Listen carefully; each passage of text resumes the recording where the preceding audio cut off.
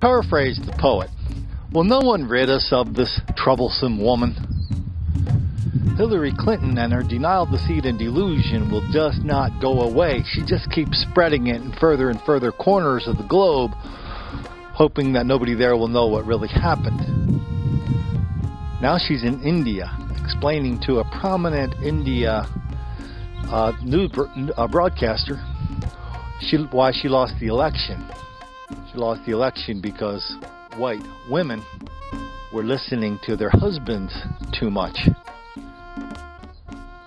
Yeah, she said that right here. I was also surprised looking at the details of the American election is how almost 52% of white women voted for him in spite of the Billy Bush tape and so forth.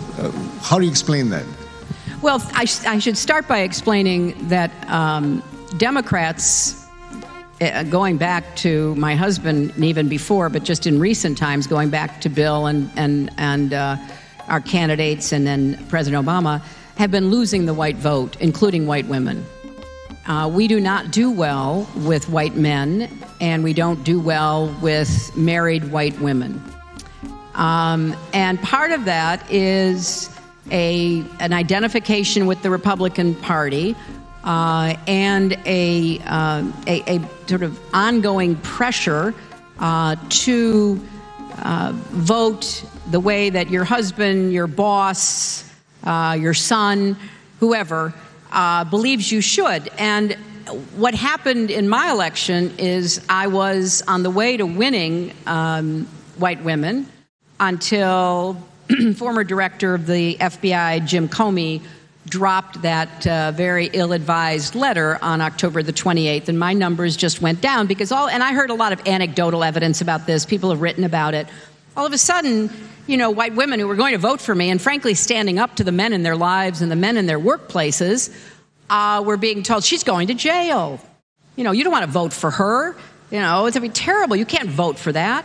So it stopped my momentum and it decreased my vote enough because I was winning, and I thought I had fought my way back in the 10 days from that letter until the election. I fell a little bit short, and so I think that it was part of a historical trend that I was bucking, and then it collapsed on me.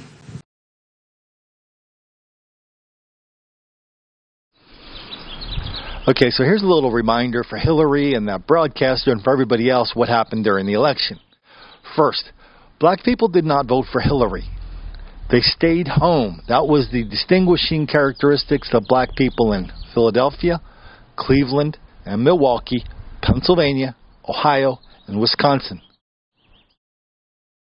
They didn't vote for Trump. They stayed home. And when you look at women, how women voted, married women with children voted for Trump overwhelmingly.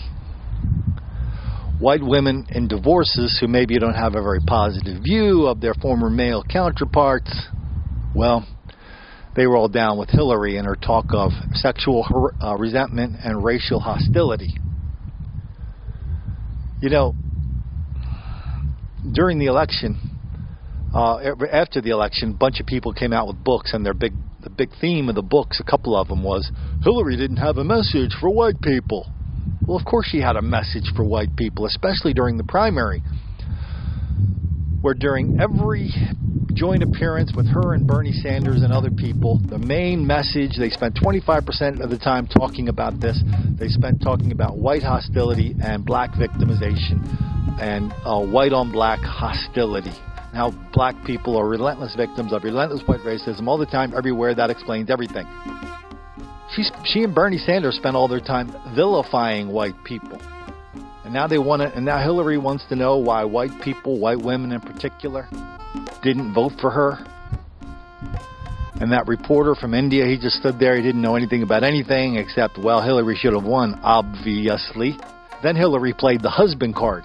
Didn't the reporter in India think it was strange that Hillary would bring her husband into this conversation as a champion of women,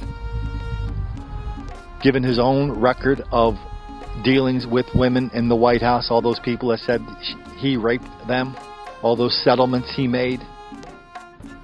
all the time Hillary spent enabling it, all the time Hillary and her cohorts went around vilifying these women. And now Hillary comes back and wants to know why women are not down with her. They didn't want her to be president. Wow. A mystery to her, a mystery to him, and not a mystery to us. Especially when we realize that not just in America, but also in India, the newscasters and a lot of the people there, they just don't want to hear anything that might make the black kids angry.